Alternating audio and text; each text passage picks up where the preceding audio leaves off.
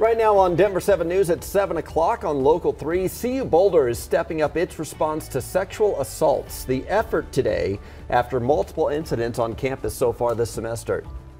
Aurora is making way for a new top cop after mismanagement forced the last police chief out.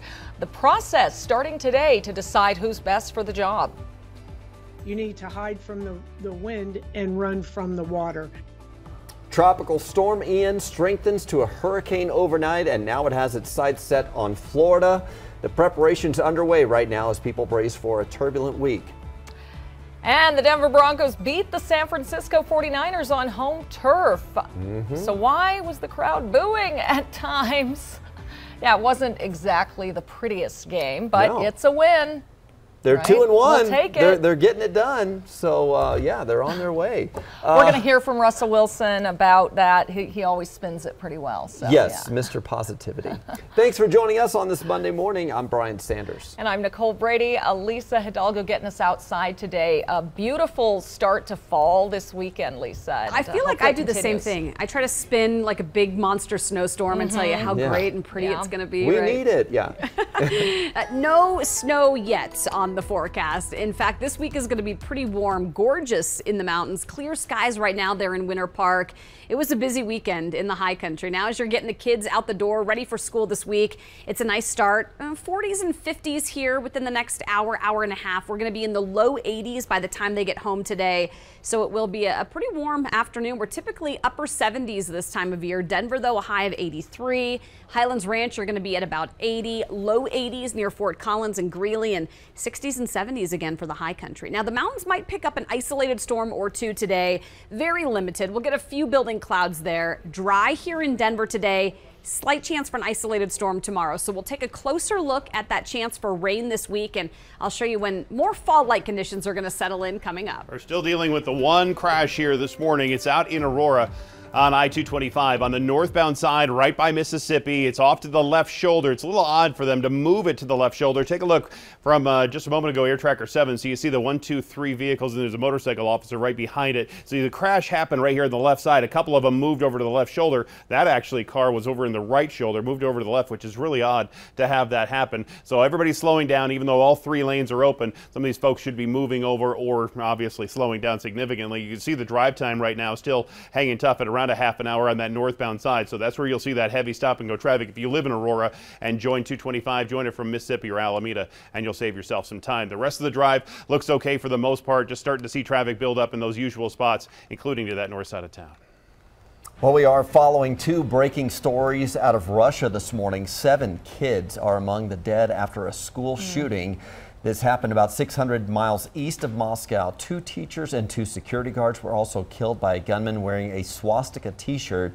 The gunman then killed himself. No word yet on a motive. Also breaking overnight, there have been attacks at Russian military recruitment offices. This comes after President Putin ordered the activation of 300,000 civilians for his invasion of Ukraine, and people have been protesting this attempt to draft civilians. In one situation, a conscript shot a recruitment officer, and there was another situation where protesters set a building on fire with Molotov cocktails. Earlier this morning, Tropical Storm Ian was upgraded to a hurricane. Florida could be issuing evacuation orders today. In fact, much of the peninsula is already under a state of emergency. Yeah, forecasters are still working out Ian's exact path. They say people across the state of Florida, though, should prepare for the worst, from heavy rain to dangerous storm surge. We may end up having a hurricane that reduces in strength as it comes onshore, but that envelope of water is still going to be a Cat 4 storm surge because you just can't make that go away. This is video from Tampa where people were already loading up sandbags and getting ready to board up homes. Tampa's mayor said the city has also been preparing its stormwater system to accommodate Ian. The state is partnering with FEMA to have resources ready. All of this comes after Hurricane Fiona ripped through Canada's eastern seaboard, making landfall in Nova Scotia on Saturday. Fierce winds and a storm surge caused most of the damage in Newfoundland. You see here, hundreds of thousands of people lost power, and some coastal homes were actually dragged into the ocean. And in Puerto Rico, nearly half of the island is still in the dark a week after Hurricane Fiona hit. Puerto Rican leaders say one major concern is a hospital in Cabo Rojo, which has been running on generator power since the storm. About 80% though of the island now has access to clean water. Back here in Colorado, it was a deadly weekend in Aurora. 2 men were shot Sunday morning at a shopping center on South Chambers. One of them died. The other is in the hospital with serious injuries. No one has been arrested. Aurora police also shot and killed a suspected car thief. This happened Saturday at East Alameda, just over the city limits into Denver. Denver's acting police chief says the Aurora officers pulled over a car with 2 people inside. One of them ran and then pointed a gun at police, who then shot him. The other man stayed in the car and was arrested. This all comes as the 2 candidates to lead the Aurora Police Department will meet with city leaders for the first time today. Denver 7's Brandon Richard has more on these 2 men and the tough job they'll be coming into, Brandon. Yeah, Nicole, and whoever becomes Aurora's next police chief has their work cut out for them. They'll have to take charge of a department that's come under enormous scrutiny and one that faces a range of problems. And here over the next 3 days, the 2 finalists will have an opportunity to explain how they would address all of those issues. And we are just down to 2 finalists now after a 3rd finalist withdrew their name from consideration last week. So the 2 remaining finalists now are Scott Ebner and David Franklin. Ebner has spent 27 years with the New Jersey State Police. Franklin is chief of staff of the Albuquerque Police Department. If one of them is selected as Aurora's new police chief, they'll take over a department, again, plagued by problems and under a consent decree following the death of Elijah McClain in police custody. Last year, the Colorado Attorney General found APD engaged in racially biased policing and excessive force. And you can see why that would be a problem in a city as diverse as Aurora, where people of color make up more than half of the city's population. Now, in April of this year, city officials fired Police Chief Vanessa Wilson after just 2 years for failing to effectively manage the department and build morale. Today, the 2 men hoping to replace her will tour the police department sites and meet with employees. Tomorrow, they'll answer questions before a community panel, meet with faith and business leaders, and hold a meet and greet with citizens. And on Wednesday, the mayor and members of the city council will have an opportunity to interview the 2 finalists along with other city officials. City leaders here in Aurora hope to hire a new police chief by the end of this year. We're live in Aurora this morning. Brandon Richard, Denver 7.